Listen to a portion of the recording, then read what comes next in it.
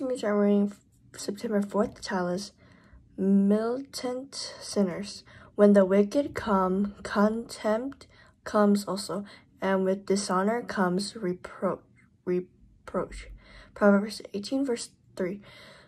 The more a man is given to darkness, the more he will hate the light. The more he gives himself to evil, the more he will despise and treat with contempt those who stand for the good. We are mocked and hated because we say the marriage should be between a man and a woman, and that we should be virgins until marriage, and that all life must be valued, both the child in the womb and the life of the elderly. Notice that Scripture says that the wicked are not passive. They are militant. They come and they bring utter contempt. They have an agenda of lawlessness, of shameful practices.